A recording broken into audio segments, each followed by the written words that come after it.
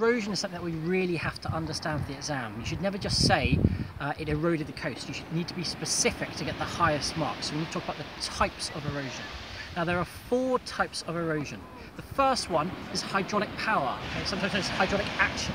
Now that is where the force of the waves crashing into the coastline, pushing air and water into cracks, that pressure pushes apart the rock and breaks it down to smaller pieces. So for example, here's an example of hydraulic action. Okay? A bit extreme, but the same principle happens.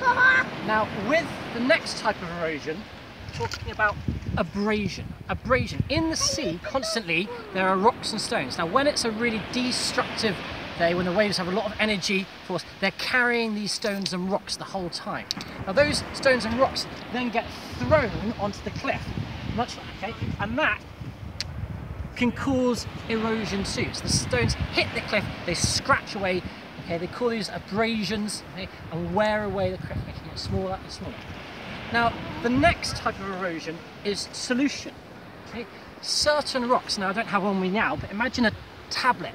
As if you've been ill and you put it in some water and it dissolves away. Solution's the same principle. Certain rocks will dissolve in the rock.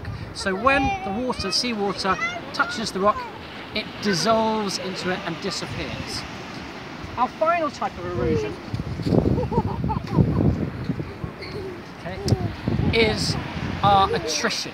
Now this is where we've got rocks in the sea and they are going to be constantly banging against each other. Okay? As they bang against each other and are swirled around by the waves, they're going to knock off their pointy edges and they're going to end up smooth edges and quite small. Small enough to be these sand grains at the end. So we have our big rocks at the start, the waves move them around, they bash against each other, knocking off the rough edges, making them smoother, smaller and smaller over time. So our 4 types. First one, hydraulic action, hydraulic pressure, where the water gets and the air pushes into the cracks in the rocks and pulls them apart. Our second type, abrasion, where the rocks scrape away, scratch away at the cliff face. Okay. Our third type, solution, okay, where certain rocks dissolve in the water. And our final type, okay, is our abrasion, where the rocks break apart into smaller pieces, and that's what creates these sand beaches and all the material.